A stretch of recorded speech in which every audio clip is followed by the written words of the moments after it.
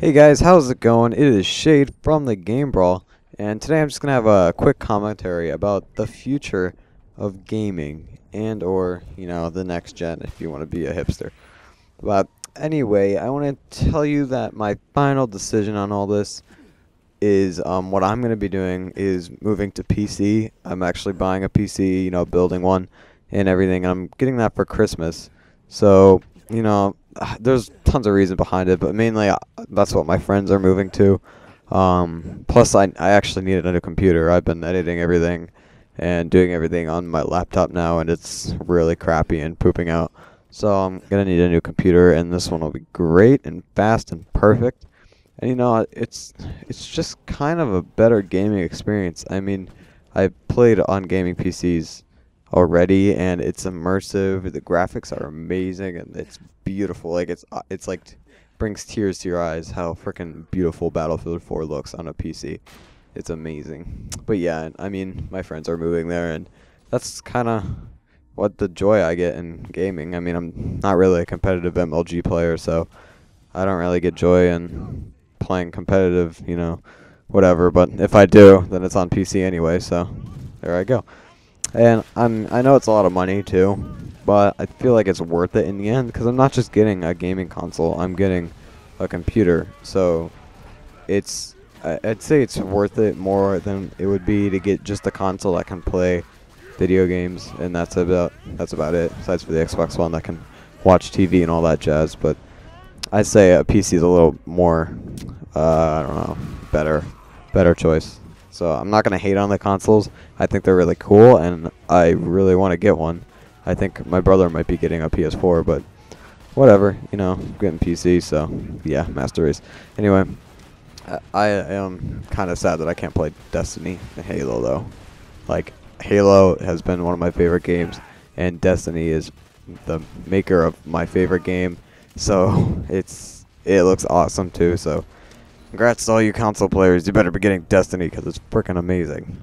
So anyway, moving on, we're going to be moving to next-gen consoles and, PS4, Xbox One, and if anybody heard about the Steam machine, the Valve Steam machine by Valve, the people who made Portal and everything. I don't really know what's going on with that. But anyway, next-gen consoles have mainly been the Xbox One and the PS4.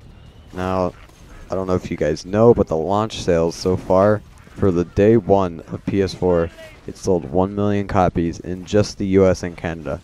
Now, the Xbox One also sold 1 million copies, but that was worldwide. So, as you can see, there's kind of a fluctuation there of how many people are buying it worldwide. I mean, there's a lot more people worldwide than there would be in the United States and Canada, even though those are probably the biggest sellers. But anyway, the PS4 is probably steadily outselling the Xbox One as of right now. But I think the Xbox One, I don't know, I think it just has more features. I mean, obviously it has a higher price because of its Kinect and all the other things it can do. But for all that and the Kinect, it just feels more next gen to me. Now, of course, there's all the problems that it's having with disk drives or whatever. Plus, it's upscaled 720, and everyone talking about that, but whatever.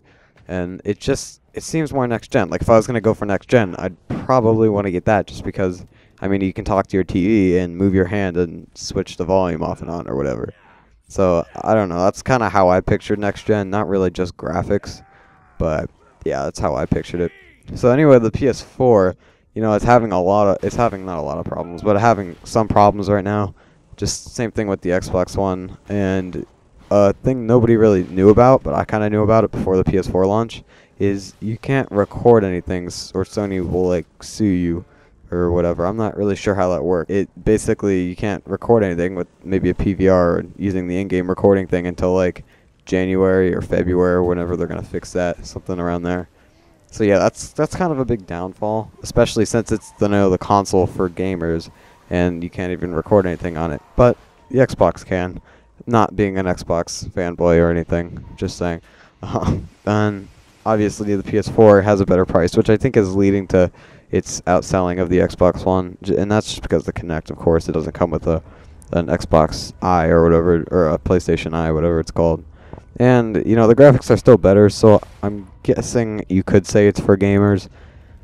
But, I mean, it's controversial, and I don't really want to... I guess we'll discuss it in the comments. Discuss what you guys think in the comments. I'd really like to hear this and, you know, hear what you guys have to say.